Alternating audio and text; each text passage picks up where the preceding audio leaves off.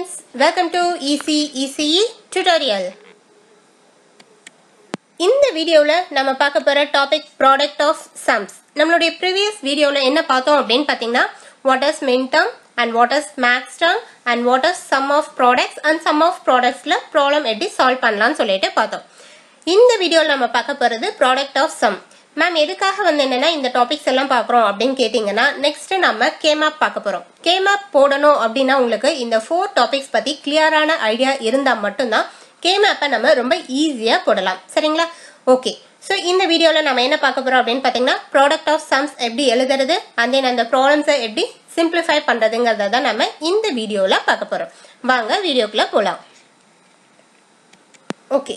So இப்போ POSல நம்ம problem போடுறதுக்காக ஃபர்ஸ்ட் நம்ம என்ன பண்ண போறோம் அப்படின்னு பார்த்தீங்கன்னா 3 இன்புட் வேரியபிள் உள்ள ஒரு லாஜிக்கல் எக்ஸ்பிரஷனை கன்ஸ்ட்ரக்ட் பண்ணிக்கலாம். ஓகே.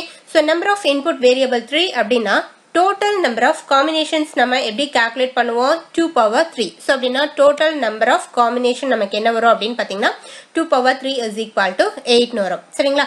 ஓகே. ஸோ இப்போ அந்த 8 காம்பினேஷன் எழுதி அதுக்கான அவுட்புட் வேல்யூ என்னென்னு சொல்லிட்டு நாம எழுதிடுறோம். சரிங்களா? எக்ஸாம்பிளுக்கு நான் எடுத்திருக்கேன். இதுக்கான ப்ராப்ளம் எப்படி கொடுப்பாங்க அப்படிங்கறத நெக்ஸ்ட் நம்ம கிளியரா பார்க்கலாம். ஓகே. ஸோ இப்போ எக்ஸாம்பிளுக்கு என்ன பண்ணிருக்கோம் அப்படின்னு பாத்தீங்கன்னா ஒரு லாஜிக்கல் எக்ஸ்பிரஷன் இருக்கு. அந்த லாஜிக்கல் எக்ஸ்பிரஷனுக்கான டேபிளை நம்ம எழுதியிருக்கோம். இதுல ABCங்கிறது இன்புட் வேரியபிள்ஸ், Yங்கிறது அவுட்புட் நமக்கு 0வா இருக்கலாம் ஆர் 1ஆ இருக்கலாம். ஓகே. ஓகே. ஸோ இப்போ நம்ம என்ன பண்ண போறோம் அப்படின்னு பாத்தீங்கன்னா POS அப்படிங்கிறது சம் ஆஃப் ப்ராடக்ட்க்கு அப்படியே நமக்கு ஆப்போசிட்டா இருக்கும். சரிங்களா? ஸோ இங்க பாத்தீங்க அப்படின்னா POSல the value 0 அப்படிங்கறது நமக்கு எதை இண்டிகேட் பண்ணும் அப்படின்னு பாத்தீங்கன்னா நான் காம்ப்ளிமெண்டட் வேல்யூ ஆர் அன்காம்ப்ளிமெண்டட் வேல்யூன்னு சொல்லுவோம். ஃபார் எக்ஸாம்பிள் 0 அப்படிங்கிறது ஏங்கதை ரெப்ரசென்ட் பண்ணுச்சு அப்படின்னா 1ங்கிறத எதை ரெப்ரசென்ட் பண்ணுனா A காம்ப்ளிமெண்ட்ங்கிறத ரெப்ரசென்ட் பண்ணும். Okay. So POSல 1ங்கிறது complemented value, 0ங்கிறது uncomplemented value. அதே நம்ம சம் ஆஃப் ப்ராடக்ட்ல என்ன சொல்லிருப்போம் அப்படின்னு பாத்தீங்கன்னா 1 is uncomplimented and 0 is a complemented சொல்லிருப்போம். Okay. இதை எப்போ ஞாபகம் வச்சுக்கோங்க. SOPயும் POSயும் நமக்கு அப்படியே ஃபுல்லா ஆப்போசிட்டா இருக்கும். ஓகே. இது ஃபர்ஸ்ட் டிஃபரன்ஸ். செகண்ட் ஒன் என்ன அப்படின்னு பாத்தீங்கன்னா சம் ஆஃப் ப்ராடக்ட் எழுதும் போது நம்ம என்ன பண்ணிருப்போம் அப்படின்னு பாத்தீங்கன்னா அவுட்புட் வேல்யூ எங்கெல்லாம் 1 இருக்கோ அதுக்கு மட்டும்தான் நம்ம என்ன பண்ணிருப்போம் அப்படின்னு பாத்தீங்கன்னா டேர்ம்ஸ் எழுதிருப்போம். SOPல அவுட்புட் வேல்யூ எங்க 1 இருக்கோ அதுக்கு மட்டும்தான் நம்ம என்ன பண்ணிருப்போம்னா SOP டேர்ம்ஸ் எழுதிருப்போம். அதே இங்க POSல நம்ம என்ன பண்ணோம்னா ஃபர்ஸ்ட் அவுட்புட் எங்கெங்கெல்லாம் 0 வருதுன்னு சொல்லிட்டு ஃபர்ஸ்ட் நாம மார்க் பண்ணிக்கணும். இப்போ எனக்கு கொடுத்திருக்கக்கூடிய டேபிள்ல பாத்தீங்கன்னா 3 பிளேசஸ்ல 0 வந்திருக்கு. அதை நான் கலர் சேஞ்ச் பண்ணி காமிச்சிருக்கேன். ஸோ அந்த 3 டேர்ம்ஸ்க்கு மட்டும்தான் நம்ம இப்போ என்ன பண்ண போறோம் அப்படின்னு பாத்தீங்கன்னா POS எழுத போறோம். சரிங்களா?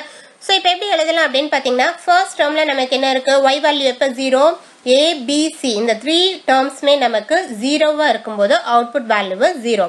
ஸோ அப்படின்னா அதை நாம எழுதும் போது என்ன பண்ணுவோம் அப்படின்னு பாத்தீங்கன்னா 0ங்க நம்ம என்ன சொல்லியிருக்கோம் காம்ப்ளிமெண்டடா அன்காம்ப்ளிமெண்டடா? So uncomplemented value.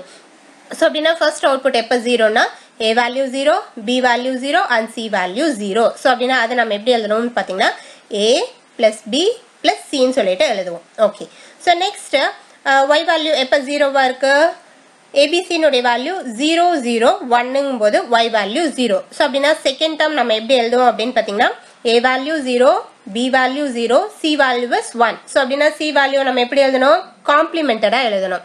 அதனால செகண்ட் டேர்ம் எப்படி எழுதியிருக்கோம் அப்படின்னு பாத்தீங்கன்னா A plus B plus C பார்னு சொல்லிட்டு எழுதியிருக்கோம். Okay. So next Y value எப்ப 0 நமக்கு ABC வேல்யூ 0 1 1ஆ இருக்கும்போது ஸோ அதை நம்ம ஈக்குவேஷனா எழுதும்போது நம்ம எப்படி எழுதலாம் A value 0 uncomplemented, B and Cங்கிறது நமக்கு 1. ஸோ அப்படின்னா காம்ப்ளிமெண்டடா எழுதணும்.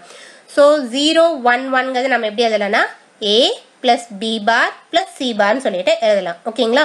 ஸோ இந்த 3 டேர்ம்ஸையும் நாம அன் பண்ணணும் அப்படின்னா நமக்கு என்ன கிடைக்கும் அப்படின்னு பாத்தீங்கன்னா டோட்டல் Y வேல்யூ கிடைக்கும். சரிங்களா? ஸோ அப்படின்னா இங்க பார்த்தோம் அப்படின்னா A plus B plus C அப்படிங்கிறது நமக்கு என்னது இஸ் 1 ஆர் டேர்ம். அதே மாதிரி A plus B plus C பார்ங்கிறது இன்னொரு R term. A plus B bar plus C பார்ங்கிறது இன்னொரு ஆர் டேர்ம்னு சொல்லுவோமா? That is R gate use பண்ணி தான் சிம்பிளிஃபை பண்ணியிருக்கோம். ஸோ இதை நம்ம மேத்தமெட்டிக்கலா சொல்லும்போது நம்ம என்னன்னு சொல்லுவோம்னா சம் டேர்ம்னு சொல்லுவோம். நெக்ஸ்ட் என்ன பண்ணிருக்கோம் அந்த 3 ஆர்கேட் வேல்யூ நம்ம அன் பண்ணிருக்கோம். சரிங்களா? அன்கேட் அப்படிங்கிறது நமக்கு ப்ராடக்ட் டேர்ம். ஸோ அப்படின்னா இங்க என்ன பண்ணிருக்காங்கன்னா நிறைய சம் டேர்ம்ஸ் இருக்கு.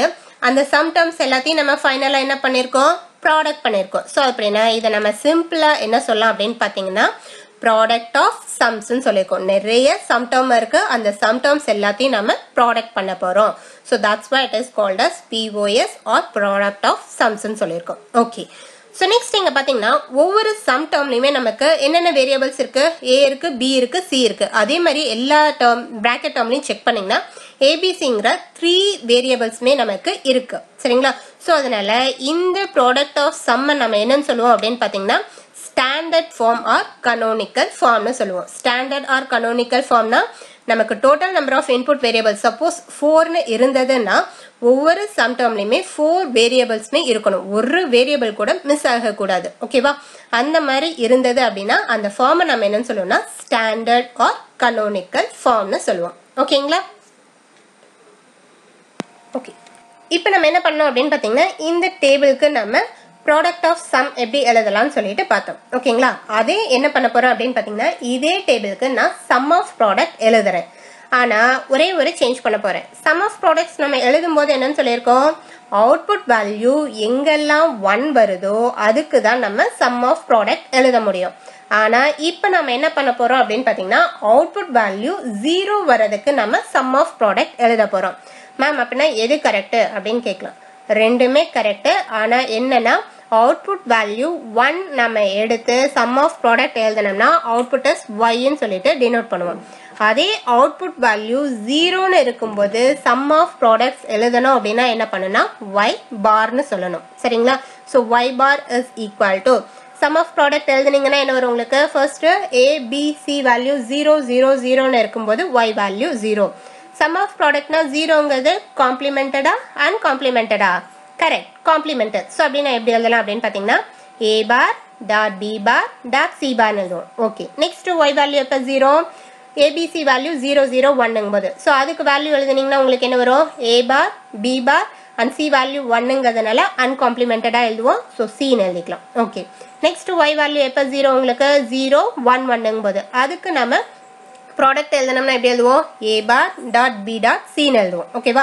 இது எல்லாமே நமக்கு சம் ஆஃப் ப்ராடக்ட் அப்படிங்கிறதுனால அந்த 3 ப்ராடக்ட் டேர்மையும் நான் சம் பண்ணிருக்கேன். ஓகே, மறந்துடாதீங்க அவுட்புட் வேல்யூ 0ன்னு வரும்போது நான் SOP எழுதனேன் அப்படின்னா என்னோட ஈக்குவேஷன் என்ன எதுக்கு ஈக்குவல்னா y காம்ப்ளிமெண்டட்க்கு ஈக்குவல். ஓகேவா? ஸோ இப்போ y காம்ப்ளிமெண்ட் இதுல இருந்து நம்ம என்ன பண்ண போறோம்னா y கொண்டுட்டு வரணும். y கொண்டுட்டு வரணும்னா நம்ம என்ன பண்ணணும், இப்போ நமக்கு A பார் இருக்கு, A பார்ல இருந்து A கொண்டுட்டு வரணும்னா நீங்க என்ன பண்ணுவீங்க, அந்த A பாருக்கு இன்னொரு டைம் காம்ப்ளிமெண்ட் எடுத்தோம் அப்படின்னா நமக்கு என்ன கிடைக்கும், A கிடைச்சிருமா?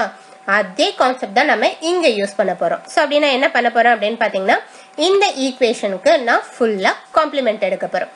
y double bar is equal to அந்த சம் ஆஃப் ப்ராடக்ட்க்கு நம்ம என்ன பண்ணிருக்கோம்னா ஹோல் காம்ப்ளிமெண்ட் எடுத்திருக்கேன். ஹோல் காம்ப்ளிமெண்ட் எடுத்தா நம்ம என்ன பண்ணலாம், y double bar is equal to y ன்னு வந்துரும். and then அந்த bracket termக்கு நம்ம whole complement apply பண்ண போறோம். நமக்கு formula தெரியுமா, a plus b the whole bar அப்படின்னு இருந்ததுன்னா அதை நம்ம எப்படி எழுதுவோம், a bar dot b bar எழுதுவோமா? ஆறா இருக்கக்கூடியது அண்டுன்னு சொல்லிட்டு மாறும். and then உள்ள இருக்கக்கூடியதுக்கு காம்ப்ளிமெண்ட் வரும். ஸோ அதனால இங்க நம்ம என்ன பண்ணிருக்கோம்னா இங்க இருக்கக்கூடிய ஒவ்வொரு பிளஸும் நமக்கு என்ன ஆயிடுச்சுன்னா டாட்டா மாறிடுச்சு. ஓகேங்களா? அந்த நமக்கு அந்த ஒவ்வொரு ப்ராடக்ட் டேம் இருக்கு பாத்தீங்களா, அந்த ஒவ்வொரு ப்ராடக்ட் டேமுக்கும் நம்ம என்ன பண்ணணும்னா இண்டிவிஜுவலா நம்ம காம்ப்ளிமெண்ட் எடுக்கணும். Is it right? ஃபார்முலா நல்லா ஞாபகம் வச்சுக்கோங்க. a plus b the whole bar is equal to a bar dot b bar. அதே ஃபார்முலாவை தான் நான் இங்க அப்ளை பண்ணிருக்கேன். ஓகே, ஸோ இப்போ நம்ம என்ன பண்ண போறோம்னா அந்த பிராக்கெட் டேர்முக்கு காம்ப்ளிமெண்ட் எடுக்கணும். பிராக்கெட் டேர்முக்கு காம்ப்ளிமெண்ட் எடுக்கணும்னா அப்படியே அகைன் உல்டாவா வரும். என்னன்னு பாத்தீங்கன்னா y டபுள் பார் எடுக்கும்போது y ஹோல் டேர்முக்கு நம்ம காம்ப்ளிமெண்ட் எடுக்கணும்னா என்னன்னு சொல்லியிருக்கோம், பிளஸ்ங்கிறது டாட்டா மாறும். அதே டாட் இருந்ததுன்னா நமக்கு என்னவா மாறும், பிளஸ்ஸா மாறும். ஸோ அப்படின்னா இப்போ a bar dot b bar dot c park whole complement எடுக்கும்போது அங்க இருக்கக்கூடிய 2 டாட்டுமே நமக்கு என்ன ஆயிடும் அப்படின்னு பாத்தீங்கன்னா பிளஸ்ன்னு சொல்லிட்டு மாறிடும். அண்ட் தென் உள்ள இருக்கக்கூடிய ஒவ்வொரு வேரியபிளுக்கும் நம்ம இண்டிவிஜுவலா காம்ப்ளிமெண்ட் எடுக்கணும். ஆல்ரெடி a பார் இருக்கு, அதுக்கு இன்னொரு டைம் காம்ப்ளிமெண்ட் எடுக்க போறோம். ஸோ a டபுள் பார்னு போட்டீங்கன்னா உங்களுக்கு என்ன வந்துடும், a. ஆல்ரெடி b பார் இருக்கு, அதுக்கு இன்னொரு டைம் காம்ப்ளிமெண்ட் எடுத்தோம்னா b டபுள் பார். ஸோ அதனால bன்னு இருக்கும். அடுத்து என்ன இருக்கு, c பார் இருக்கு, அதுக்கு இன்னொரு டைம் காம்ப்ளிமெண்ட் எடுத்தோம்னா c டபுள் பார் நமக்கு c. ஓகே, அதே மாதிரி இன்னும் ஒரு டேர்முக்கு பார்க்கலாம். நெக்ஸ்ட் டேர்ம் என்ன இருக்கு? a bar dot b bar dot c the whole complement இருக்கு. ஓகே, இங்க எடுக்கும்போது என்ன ஆகும்? நமக்கு அந்த ரெண்டு டாட்டும் ஃபர்ஸ்ட் நமக்கு பிளஸ் மாறிடுமா? ஓகே, a bar இருக்கு, a barக்கு காம்ப்ளிமெண்ட் எடுத்தீங்கன்னா a வரும். b bar இருக்கு, b barக்கு காம்ப்ளிமெண்ட் எடுத்தா b. and then c மட்டும் இருக்கு, c க்கு காம்ப்ளிமெண்ட் எடுத்தோம்னா c bar. ஓகேவா? சோ அப்படினா இப்போ நமக்கு என்ன ஆயிடுச்சு அப்படினு பாத்தீங்கன்னா y னுடைய வேல்யூ கிடைச்சிருச்சு. சரியா? சோ இப்போ பாத்தீங்க அப்படினா நமக்கு y bar எழுதி அதுல இருந்து y கொண்டுட்டு வந்தோம் அப்படினா ரெண்டும் ஈக்குவலா இருக்கா? ஓகே, சோ நீங்க எந்த மெத்தட் ஈஸியா இருக்கோ அத ஃபாலோ பண்ணிக்கலாம். யூசுவலா நம்ம டைரக்டாவே எழுதிக்கலாம், இத நம்ம போட தேவையில்ல. ஓகே ஓகே, இப்போ நம்ம என்ன பண்ணிருக்கோம் அப்படினு பாத்தீங்கன்னா ஸ்டாண்டர்ட் POS ஃபார்ம் எழுதிருக்கோம். இத நம்ம என்ன பண்ணனும்னா மினிமைஸ் பண்ணனும். மினிமைஸ் பண்றதுக்காக நம்ம என்ன பண்ண போறோம்னா பூலியன் லாஸ் யூஸ் பண்ணி பார்க்கலாம். ஓகேங்களா? பூலியன் லாஸ் யூஸ் பண்ணி பார்த்தோம்னா ஃபர்ஸ்ட் நம்ம என்ன சொல்லிருக்கோம்? காமன் டேர்ம் ஆர் மல்டிப்ளிகேஷனுக்கு தான் ஃபர்ஸ்ட் செக் பண்ணுவோம். இங்க பாத்தீங்கன்னா ஃபர்ஸ்ட்லயும் செகண்ட்லயும் நமக்கு என்ன காமனா இருக்கு? a plus b காமனா இருக்கா? சோ அதனால நான் என்ன பண்ண போறேன்னா அந்த a plus bங்கறத x ன்னு சொல்லிட்டு ஒரு வேரியபிளுக்கு அசைன் பண்ணிக்கிறேன். சோ அப்படினா y வேல்யூ நம்ம எப்படி எழுதலாம்? y is equal to x plus c into x plus c bar into a plus b bar plus c bar எழுதலாமா? ஓகே, so next இந்த x plus c into x plus c bar இருக்கு பாத்தீங்களா? அத நம்ம Boolean loss use பண்ணி simplify பண்ணலாம். நமக்கு ஒரு ஃபார்முலா இருக்கு. என்ன formula? a plus b into a plus c அப்படின்னு இருந்ததுன்னா அதை நம்ம எப்படி எழுதலாம்னா a plus bc ன்னு எழுதலாம். இந்த ரெண்டு ஃபார்முலையும் கம்பேர் பண்ணீங்கன்னா a இருக்க வேண்டிய இடத்துல x இருக்கு, b க்கு பதிலா c இருக்கு, c க்கு பதிலா c bar இருக்கு. ஓகேவா? சோ அப்படியே அந்த வேல்யூஸை அசைன் பண்ணுங்க. அசைன் பண்ணீங்கன்னா நீங்க ஃபார்முலா எப்படி எழுதலாம்? y is equal to x plus c dot c bar into a plus b bar plus c bar ன்னு எழுதலாம். Okay, c dot c bar னுடைய value என்ன நமக்கு? 0. சோ அப்படினா அந்த வேல்யூவை சப்ஸ்டிட்யூட் பண்ணலாம்.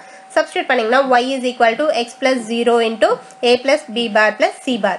x plus 0 னுடைய வேல்யூ என்ன? x. x னுடைய வேல்யூ என்ன? a plus b. சோ அதனால நெக்ஸ்ட் என்ன பண்ண போறோம் அப்படினு பாத்தீங்கன்னா y is equal to a plus b into a plus b bar plus c bar ன்னு எழுதலாம். ஓகே ஓகே, சோ நெக்ஸ்ட் இதே என்ன பண்ண போறோம் அப்படினு பாத்தீங்கன்னா அந்த a plus b into a plus c ன்னு சொன்ன பாத்தீங்களா? அதே ஃபார்மோட கம்பேர் பண்ணுங்க. கம்பேர் பண்ணீங்கன்னா எப்படி இருக்கு? a இருக்க வேண்டிய இடத்துல a, நோ ப்ராப்ளம். b இருக்க வேண்டிய இடத்துல b.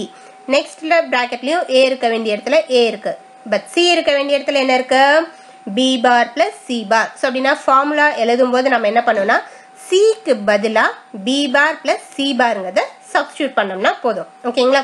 சோ அப்படினா என்ன வரும் அப்படினு பாத்தீங்கன்னா y is equal to a plus b dot b bar plus c bar. அதே ஃபார்முலா தான் c க்கு பதிலா நம்ம b bar plus c bar ன்னு சொல்லிட்டு சப்ஸ்டிட்யூட் பண்ணிருக்கோம். ஓகே ஓகே, நெக்ஸ்ட் b டாட்டால உள்ள மல்டிப்ளை பண்ணுங்க. மல்டிப்ளை பண்ணீங்கன்னா உங்களுக்கு என்ன வரும்? y is equal to a plus b dot b bar plus b dot c bar வரும். b dot b bar னுடைய value என்ன? 0. சோ அப்படினா நமக்கு என்ன வரும் அப்படினு பாத்தீங்கன்னா y is equal to a plus 0 plus b dot c bar வரும். இதை சிம்பிளிஃபை பண்ணோம்னா y is equal to a plus b dot c bar. இதோட நம்ம ஸ்டாப் பண்ணக்கூடாது. ஏன்னா இங்க பாத்தீங்கன்னா நமக்கு ரெண்டு ப்ராடக்ட் டேர்ம் இருக்கிறது, ப்ராடக்ட் டேர்ம் இருக்க மாதிரி, that is a dot 1ன்றதுனால value change பண்ண போறது இல்ல. ஸோ a dot 1ங்கிறது ஒரு product term, b dot c barங்கிறது ஒரு ப்ராடக்ட் டேர்ம். அந்த ரெண்டு ப்ராடக்ட் டேர்மையும் நம்ம என்ன பண்ணிருக்கோம்? சம் பண்ணிருக்கோம். ஸோ அப்படின்னா this is in the form of some of product. ஆனா நம்ம என்ன ப்ராப்ளம் போடுறோம்? Product of some. ஸோ அப்படின்னா என்ன பண்ணணும் பாத்தீங்கன்னா இந்த டேர்மை ப்ராடக்ட் ஆஃப் சம்மா எழுதணும். எழுதுறதுக்காக என்ன பண்ணலாம்னா நம்ம இதுவரை யூஸ் பண்ண பாத்தீங்களா அந்த ஃபார்முலாவை உல்டாவா யூஸ் பண்ணுங்க. இப்போ இங்க பாத்தீங்கன்னா y is equal to a plus b dot c bar ன்னு இருக்கு. அதை நம்ம இங்க ஆல்ரெடி யூஸ் பண்ண ஃபார்முலாவோட கம்பேர் பண்ணுங்க. a plus b dot c ன்னு இருக்க வேண்டிய இடத்துல c bar இருக்கு. அப்படின்னா இதுக்கு நம்ம உல்டாவா எழுதணும் அப்படின்னா என்ன வரும்? y is equal to a plus b into a plus c இருக்க வேண்டிய இடத்துல என்னது? c bar. This is the minimized POS form of the given problem. That's all about POS. Okay. இந்த வீடியோல உங்களுக்கு ஏதாவது டவுட்ஸ் இருந்தது அப்படின்னா எங்களுக்கு கமெண்ட் பண்ணுங்க. Your comments are very very valuable to us. And then இந்த வீடியோ உங்களுக்கு பிடிச்சிருந்ததுன்னா லைக் பண்ணுங்க, உங்க ஃப்ரெண்ட்ஸோட ஷேர் பண்ணுங்க. ஃபார் மோர் அப்டேட்ஸ் நம்மளுடைய சேனலை மறக்காம சப்ஸ்கிரைப் பண்ணுங்க. பக்கத்துல இருக்கக்கூடிய பெல் பட்டனையும் மறக்காம பிரஸ் பண்ணுங்க. அப்பதான் நான் எப்பெல்லாம் நியூ வீடியோ அப்லோட் பண்ணனோ அப்பெல்லாம் உங்களுக்கு நோட்டிபிகேஷன் வரும். தேங்க்யூ. தேங்க்ஸ் ஃபார் வாட்சிங் திஸ் வீடியோ.